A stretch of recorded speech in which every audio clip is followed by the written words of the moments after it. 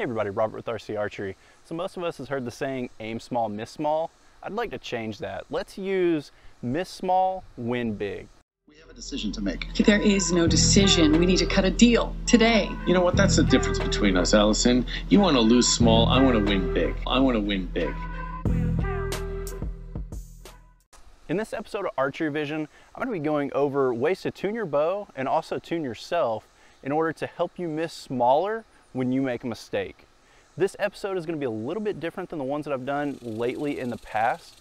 Instead of the video being 3 segments all into one video, I'm actually going to elaborate on each section, and I'm going to turn this into 3 individual videos. This first one's going to come out on Tuesday. I'm going to have the second segment come out on Wednesday, and the third segment come out on Thursday. The reason I'm doing this is I'm constantly evolving the channel and what I'm doing with my content, and I'm trying to make it the best for everybody watching to get the most out of it.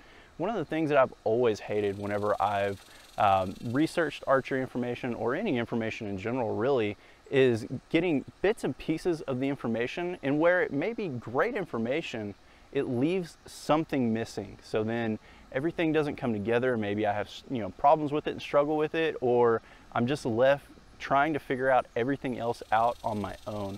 And that's something I really don't want to do with this. I've been cramming 3 individual segments and 3 individual tips into a 15-ish minute video, and I'd really like to open this up and be able to elaborate more on each topic. That way I'm not leaving anything out for anyone. So going forward, what I'm going to test out and what I'm going to try is 3 videos every week, Tuesday, Wednesday, and Thursday. This is going to be each segment broken down into one video, and that way I can have a 5 to 10 minute video, or maybe a little bit longer if need be, and really deep dive into each little segment. Appreciate y'all watching. Let's get started.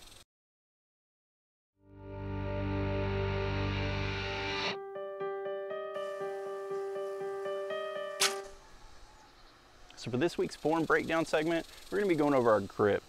Our grip is our single connecting point between ourselves and the riser of the bow.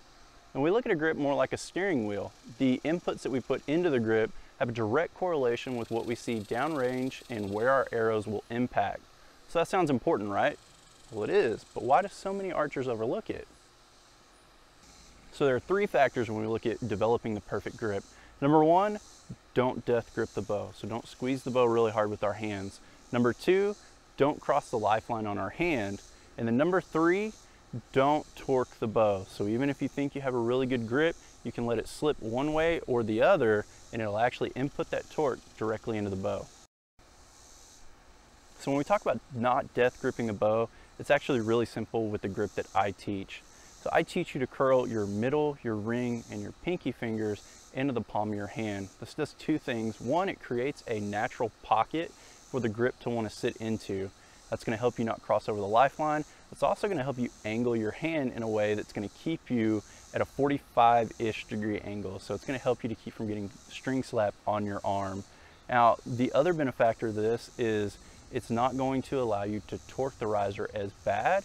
And if we change our bow hand from being soft to maybe having some tension in it, it's not going to input that tension directly into the riser as badly as some other grips will. Now I've made this diagram here for us to be able to see.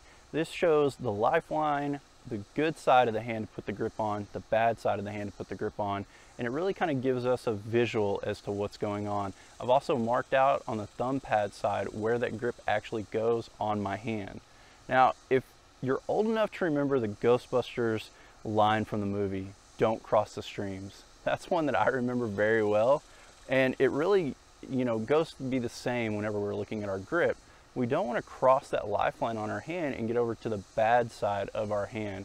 Anything over there, it moves more, there's more input directly put into the grip of our bow if we change the pressures in our hands, or if we're moving our fingers or anything like that. So staying on the thumb pad side of the hand is the important thing that we want to do. All right, so the last thing I want to talk about is not putting torque into the grip. So you can see here, torquing the bow, whether we're tensing our hand up and we're directly applying more pressure on our thumb into the riser, or if we're relaxing the hand and letting it slip and maybe the knuckles come closer towards the target, either one of those are going to have a direct effect on the torque that we apply to the bow. And that's why it makes it really important for us to find not only a comfortable, repeatable place for us to put our hand in the position of our wrist, but it also becomes very important for us to check this shot after shot, and then also later on tune to where we can keep this input from having as much of an effect on where our arrows land on target.